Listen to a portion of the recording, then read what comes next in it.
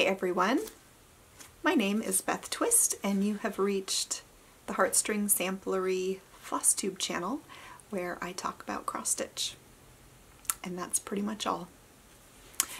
Today is November 29th, 2019 and it is Black Friday, and that's why I'm at home in a sweatshirt and sweatpants and relaxing, because yesterday was the big American Thanksgiving holiday and we traveled to be with my dad's side of the family, about a 2-hour drive north up into Washington State. And this morning I got up when I felt like it and I went to the gym and I came straight home. I did not even get myself coffee in town because I am that against interacting with crowds on Black Friday. Count me out. Today, or this is, I believe, FlossTube number 23. If I'm wrong, then of course the words right now are flashing across my face saying what actual video it is. I don't know why it really matters. I guess because it's an accomplishment? I don't know. I film about once a month, sometimes once every 3 months, sometimes twice a month, as in this case. I'm back a little sooner than usual because I am trying to give myself a December as free from activities as possible, and you know how hard that can be. My son's birthday is December 17th, and I always want that to be special, and so it adds a layer of events into the middle of the month, and so all of the extra Christmas, I don't know, extra stuff that we get invited to, we pick and choose and try to keep it as simple as possible. And that includes work, but I'll talk more about that later. I don't have Q&A today. I know it's a brand new feature, and so being a brand new feature and skipping it on a video is probably a brilliant idea. But I went back through comments on my last video and there were just a couple of questions and they were recently asked and answered in previous videos, close at least, and so I just answered those people individually and chose not to do the Q&A on my video. But that feature will be back next month as long as you all ask me questions. You can ask me questions about anything. The worst thing I can do is decide that I don't want to answer your question live and I'll answer it in text. So no question is off limits, I guess. I did not have a video announcing my most recent release, so I'll talk about it now. That is the Pins and Orts design. You can see that. I don't have the model. It is currently on tour and hopefully will be home soon because it's been gone since September and I'd like to have it back, but some of you may have seen it in person in recent months. This was originally designed for Salty Yarns, which is in Ocean City, Maryland, September of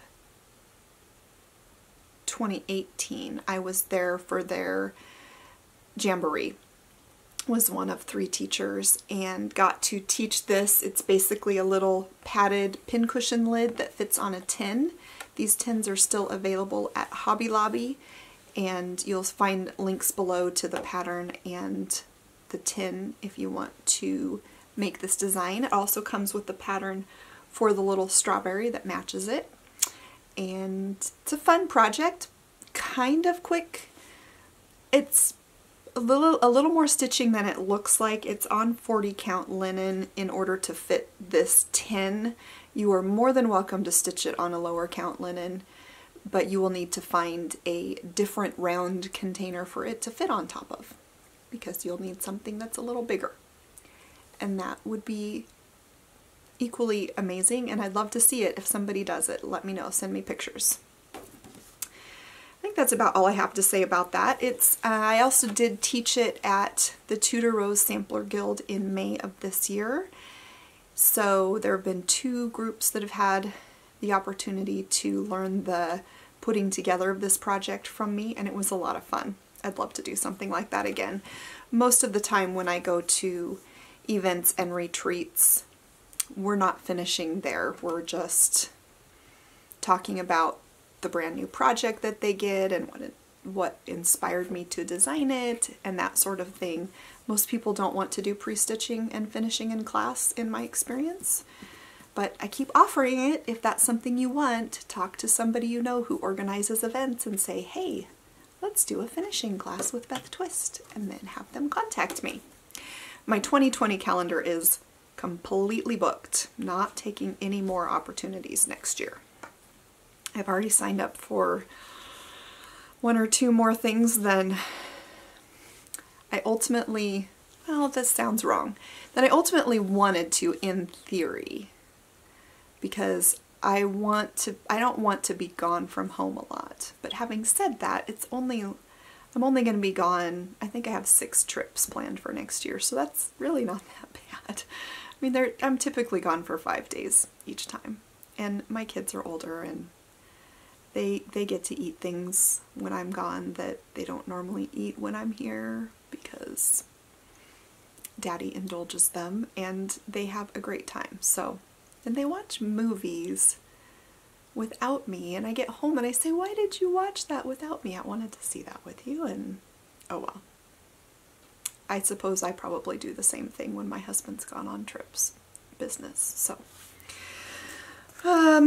What's next? Oh, I also, this month came out with a free chart for everybody. Thanksgiving is my favorite holiday. I think I like it even better than Christmas. There's a lot that I love about Christmas, don't get me wrong, but I love the simplicity of Thanksgiving. It's this simple holiday. There's not a lot of fanfare leading up to it. There's no sense of obligation to this, that, and the other thing, and you know what I mean? It's just about being thankful. And so in recent history, I have come out with free charts that are Thanksgiving themed. Now this one says thankful every day, because of course I want to give emphasis to the fact that thankfulness doesn't have to be just one time of the year. I sort of modified one of my early designs from when I first started.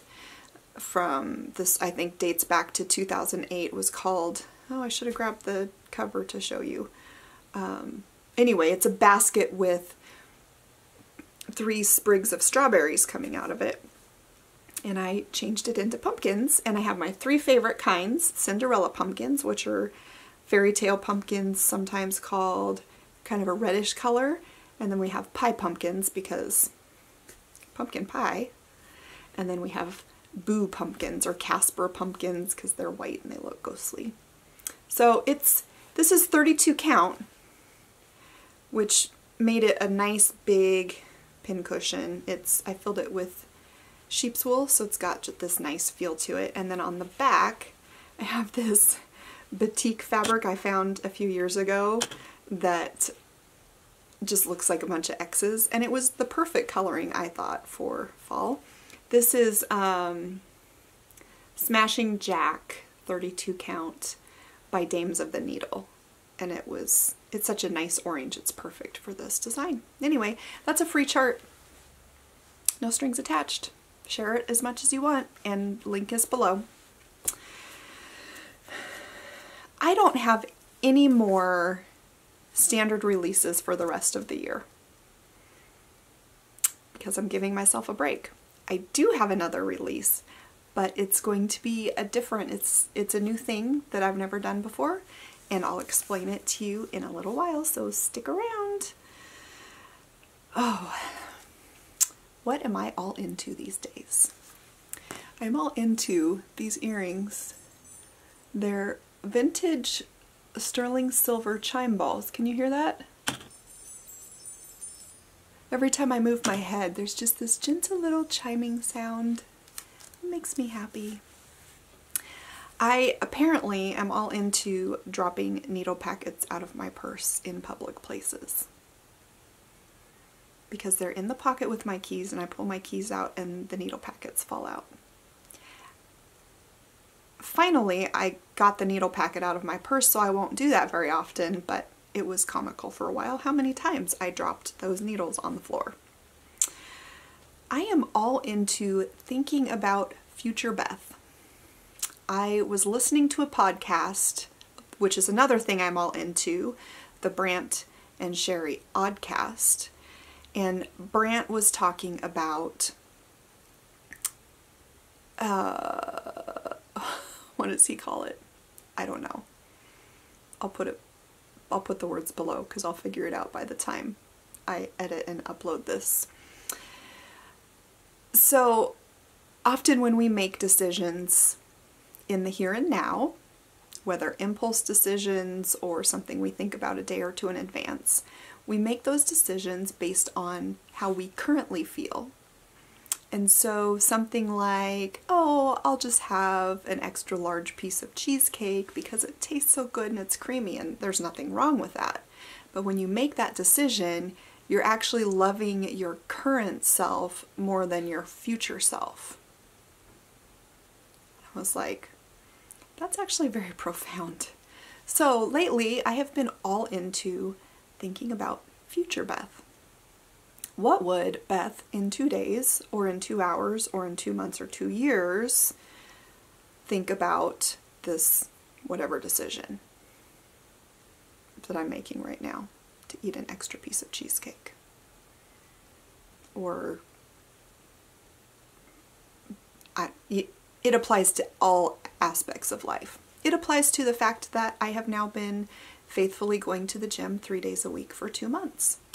Have I lost any weight? No. I like to think it's because I'm replacing it with muscles. At least my clothes aren't getting tighter like they were, and I feel stronger, and the endorphins are good, and I'm investing in future Beth. So next time I see you, I might be able to beat you at arm wrestling, even if I don't look any different from 2 months ago.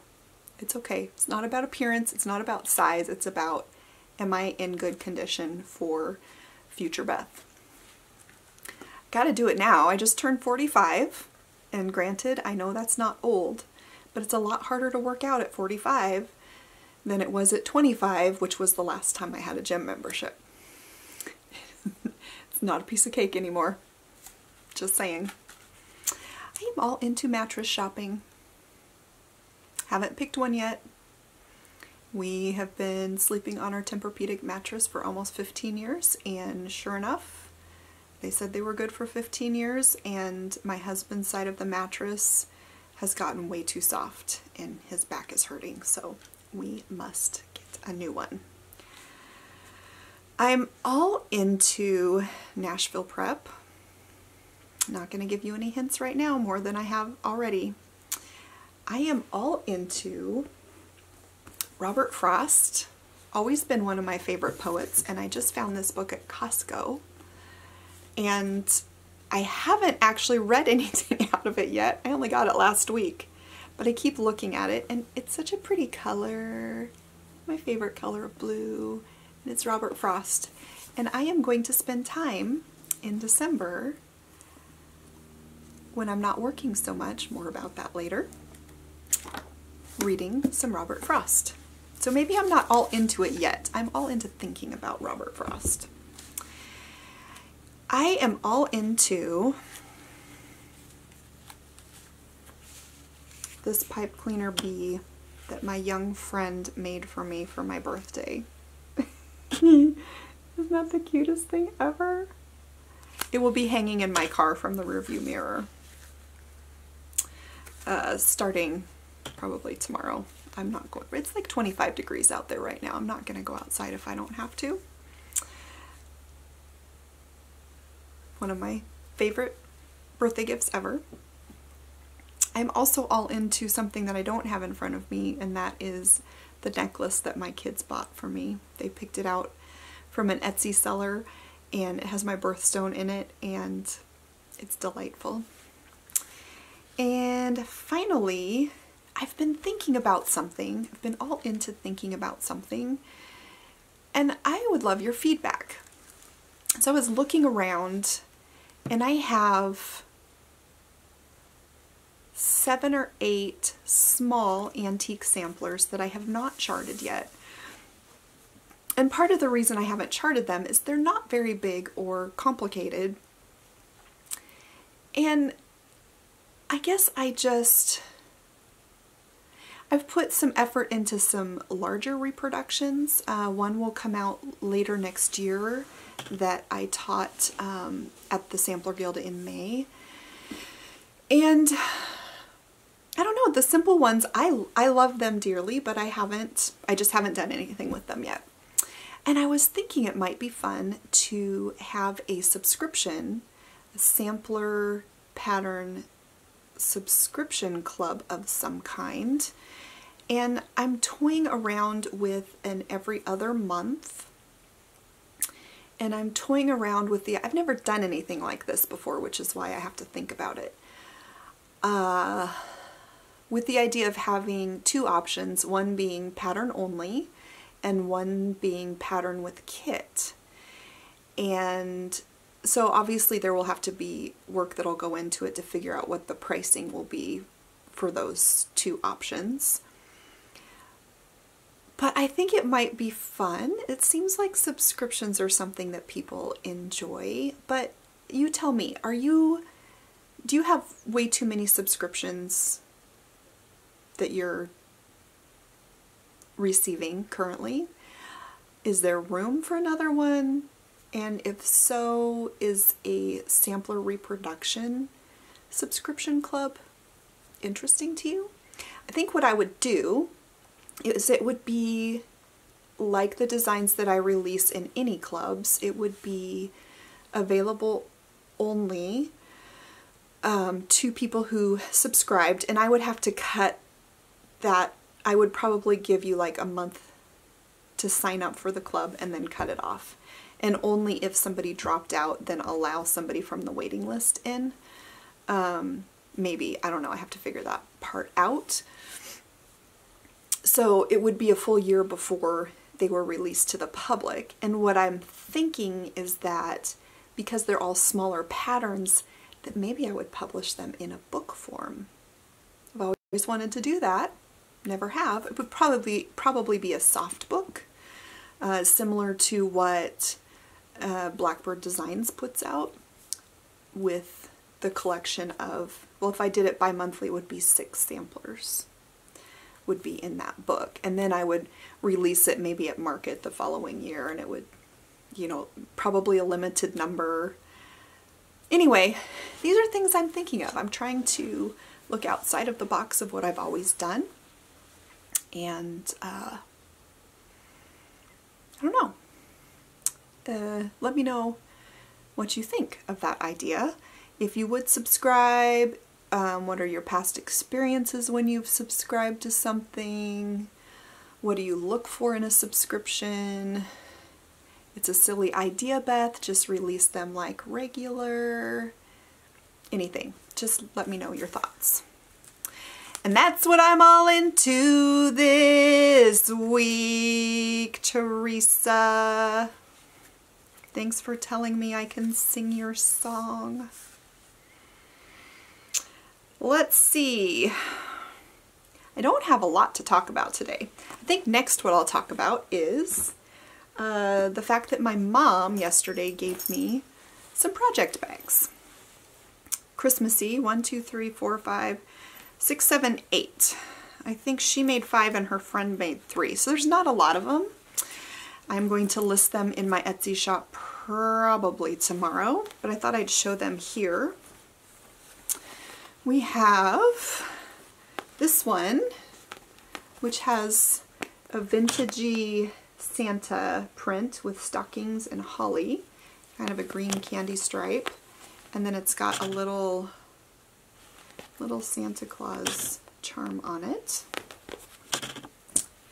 We have gingerbread men and candy canes, These are all a standard size project bag that would fit, there's a half size chart, so it would fit a full size chart that way. They do come with handles, something my mom likes to put on her bags. And also some of them have a little tab, like a little loop on the side that you could clip your, hook your scissors onto if you wanted. Or hang them. I don't know. You can also hang them here. This one, I don't know what I would call this, but it's a really pretty Christmassy fabric on the outside and candy canes and wreaths in there. And then there's a little wreath charm. Another one. There's two of this one.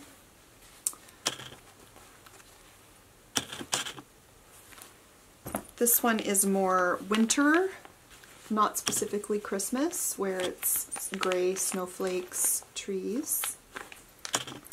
And then I have one that's got cardinals and green. So anyway, project bags, I know, you already have a million.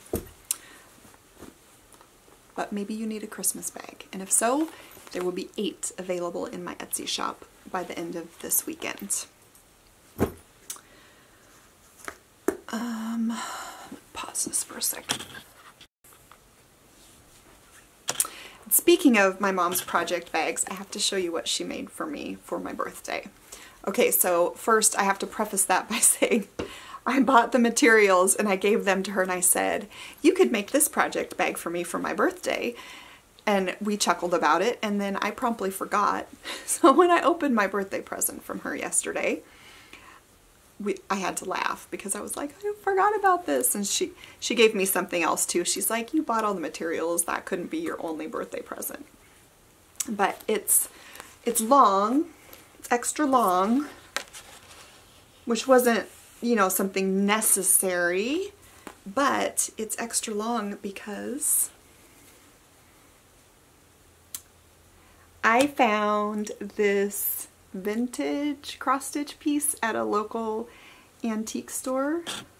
It reminds me of, is it Kate Greenway? With these kids dancing around in a circle, and it was just so sweet. My mom has been making Save Our Stitches bags, and we'll continue to make them as I find them, but this one was for me. So this was my made by my mama, chosen by me, birthday present. And I love it. So cute. What else did I get for my, well, this I didn't get for my, oh, what do we have here? Breaking animal news.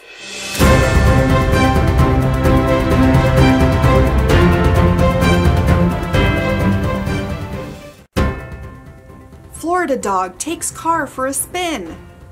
Max the dog was out on a drive with his owner when his owner made a wrong turn into a cul-de-sac. His owner stopped the car momentarily and got out, accidentally closing the door with Max still inside. Max hit the shifter, sending the car into reverse. Max and the car circled the dead-end cul-de-sac for about an hour until the police arrived. The car was a 2003 Mercury Sable, which struck a mailbox during its hour of spinning donuts, with Max at the wheel. No injuries were reported, and the car sustained minor damage. Max was fine, healthy, and happy, the police said. Florida station WPBF spoke with a resident of the cul-de-sac who described Max as a big black lab or something. Twitter user JP Drake Enterprises seems to have figured out why Max was driving backward. He stated, "Most dogs just use their legs to chase their tails. This one uses a sedan. There's no word on whether or not Max caught his tail."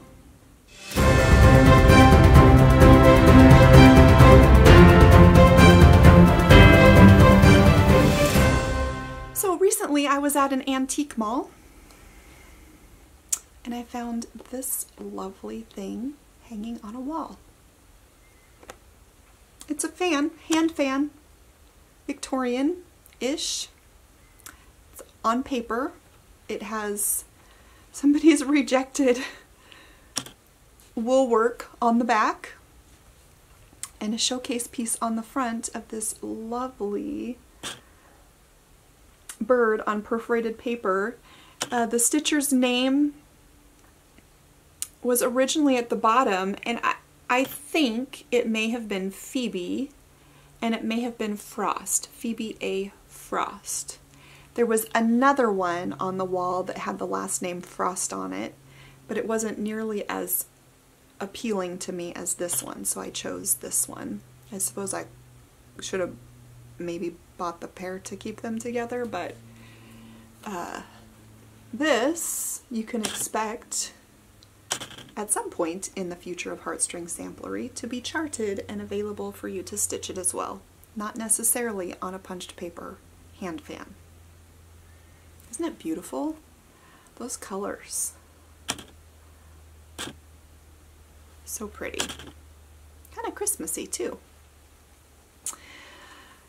And this amazing loveliness was a birthday gift from my sister-in-law, who knows me very well. I now can follow one of the rules put forth by Brenda and the Cereal Starter,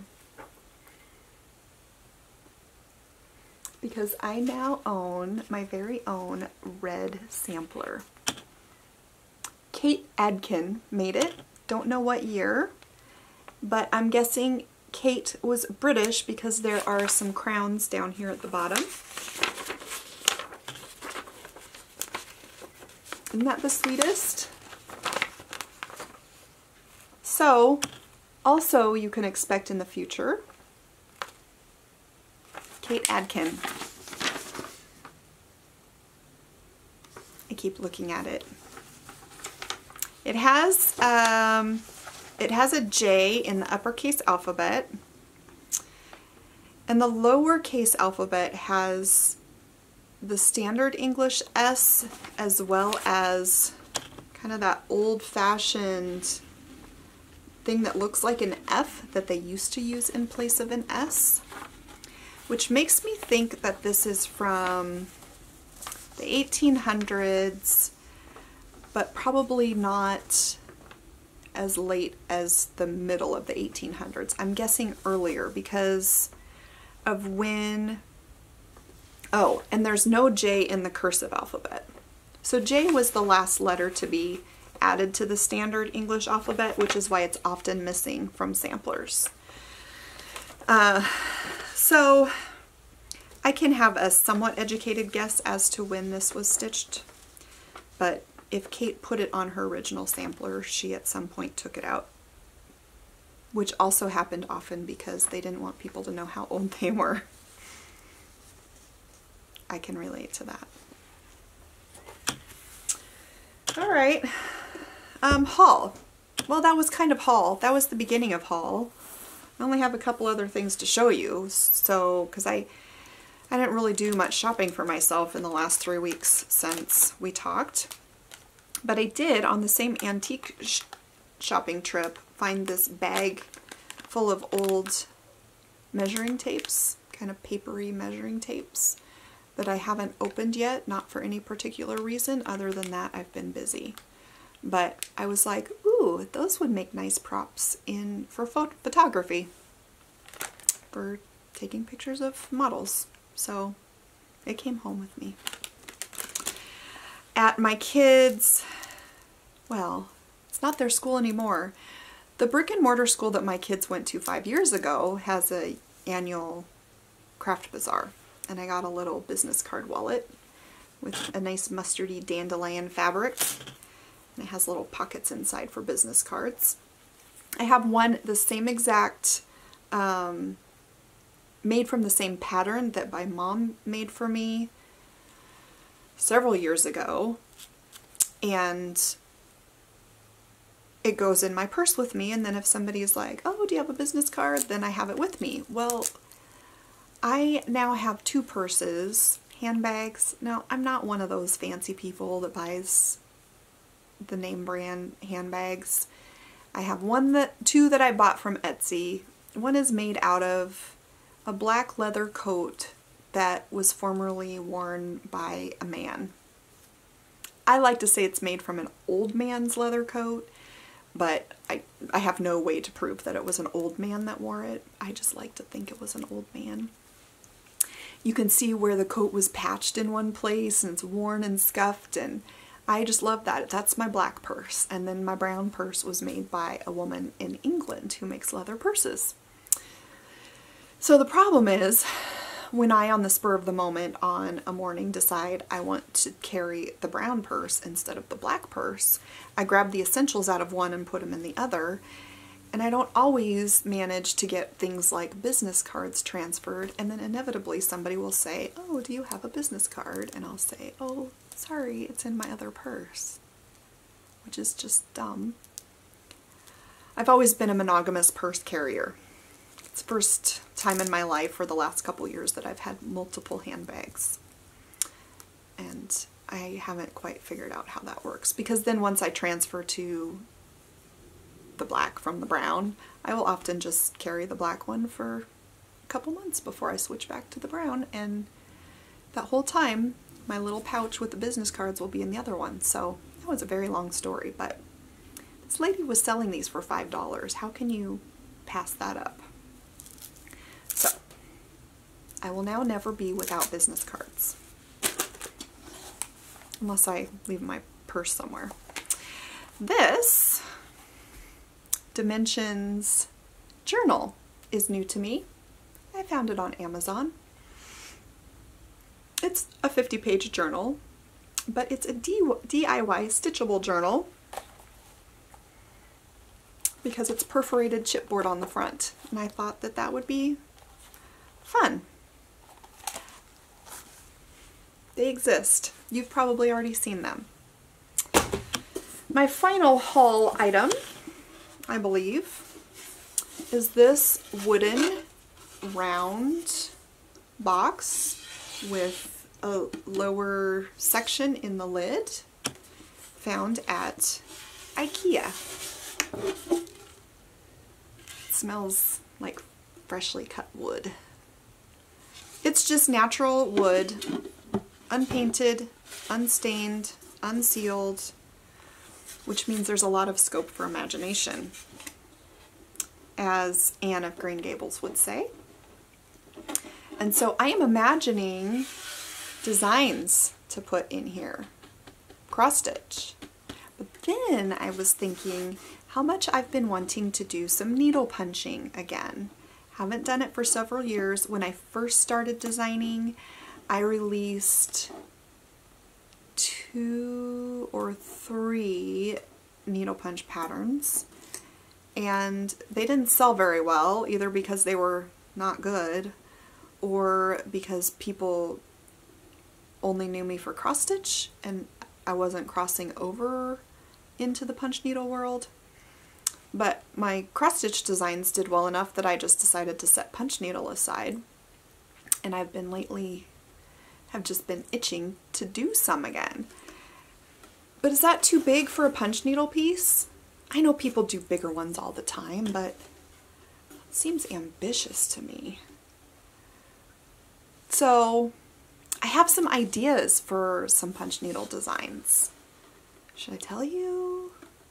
I was thinking it would be fun to adapt my entire alphabet series into punch needle, so it's available both ways, as cross stitch and needle punch. Punch needle, needle punch, I say it both ways. What do you think? Let me know in the comments below.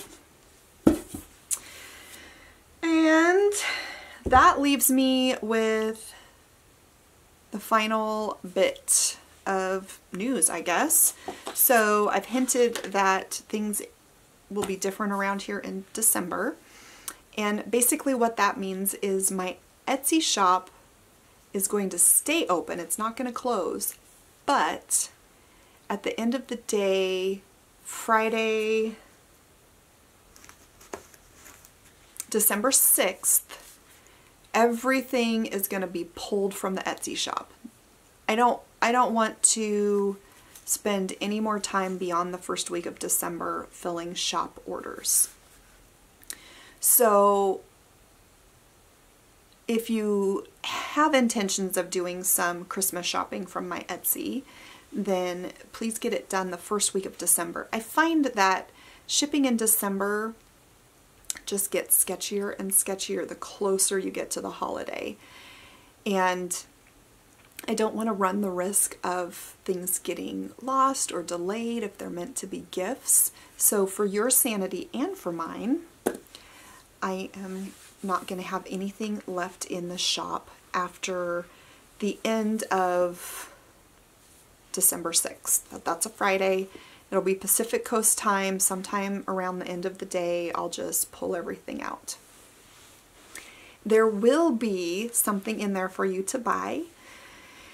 There will be one design.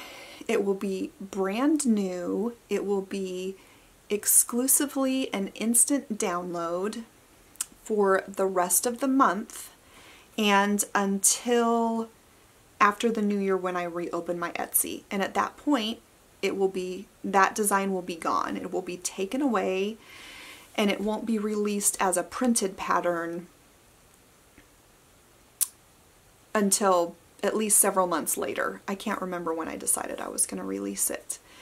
And the reason I'm doing it this way is, one, it gets rid of the risk of shipping times being messed up and things getting lost in the mail in the holiday rush. It's a really fun design that I think you're gonna really like, that I stitched up in about a week. Now I stitch roughly 2 hours a day, so it's maybe in the range of 15 to 20 hours of stitching to finish this design. It's not real big. And then the other layer of information for this design is that it is going to be, the proceeds are going to be donated to a friend's charity. We have a friend named Adam, and he has a charity called Outgrowing Hunger, and it's a local charity specifically in East Portland area, and it's community gardens. And when he started, he was sourcing abandoned lots and ground that maybe the city was willing to donate for the cause. And he works primarily with immigrants from other countries. And I asked him one time how many countries were represented, and he started naming them off. And he's got people from just about every continent of the globe that have immigrated for one reason or another, that live in our area and appreciate having somewhere that they can grow the fruits and vegetables from home.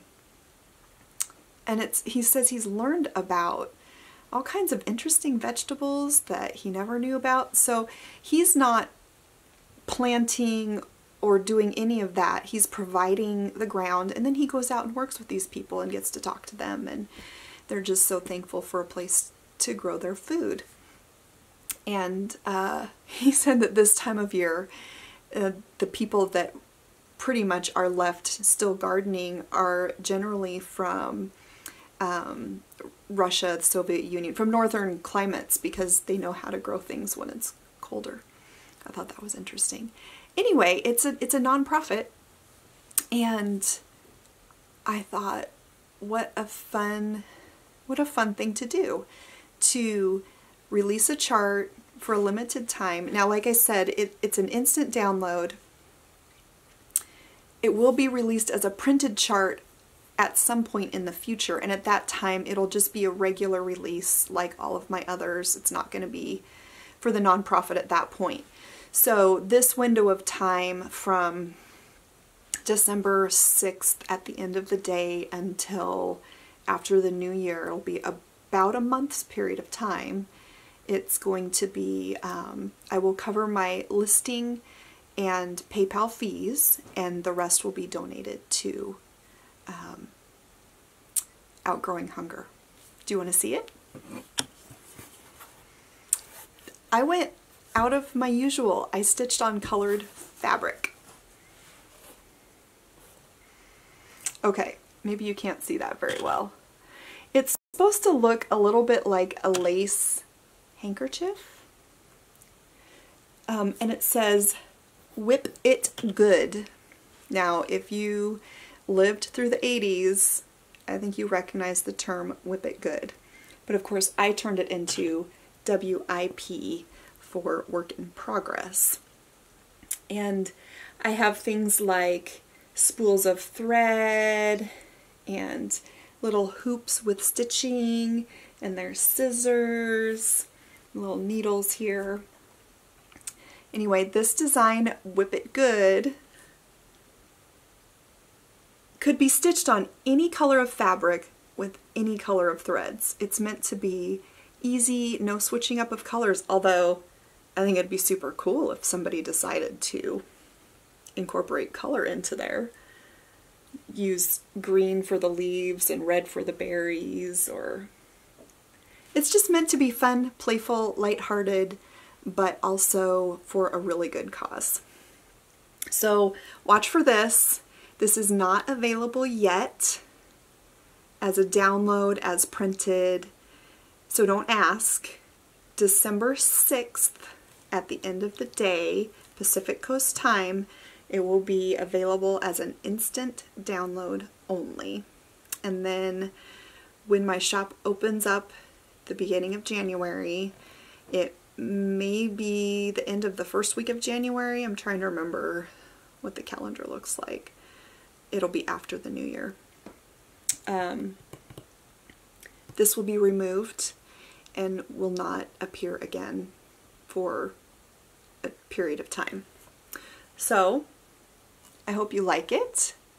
I will probably put out another video announcing when it's available, but I just wanted to give you a preview. And that is about all I have for you today. Now I have to put all of this stuff away and do some cleaning of my house because Thanksgiving is over, and that means the Christmas police have left my house. I'm the Christmas police. I'm the Christmas police. Christmas decorating can commence. And I have a daughter who's anxious to set up the nativity. And I have some new warm LED Christmas lights that I'm anxious to try. And it's pizza night, so I don't have to cook. So today is going to be about clearing off mantles and such so that tomorrow the foo-foo stuff can go out for Christmas. I am not a seasonal decorator, people. Some of you are, and you do beautiful things with your homes for every season, and I love the pictures that you post. And I don't have it in me. My house pretty much stays the same except at Christmas time. And that's just the way it is. And I'm okay with it because it's just extra time I don't have, I think. Or if I have the extra time, I'd rather spend it doing other things. Also, there's a storage space issue. Where do you keep all of your holiday decorations? You must have attics and big closets and maybe garages where you keep your holiday decorations. It's a mystery to me. I don't have that here. I suppose I could put things out in the barn in a place where it's not drippy, but then you're a big bird flying by. I said that and I pictured Big Bird flying by. Big Bird doesn't know how to fly. His wings, I think, were clipped. Anyway, so doing Christmas decorating is a big deal. And that's all I have to say about that. I think that's all I have to say about anything. I plan to be back soon, and maybe I will do a quick video tour of the Christmas decorating that we have done. That would be fun, because usually my house is nice and clean when I decorate, that my house is a disaster, but you know, we live in it.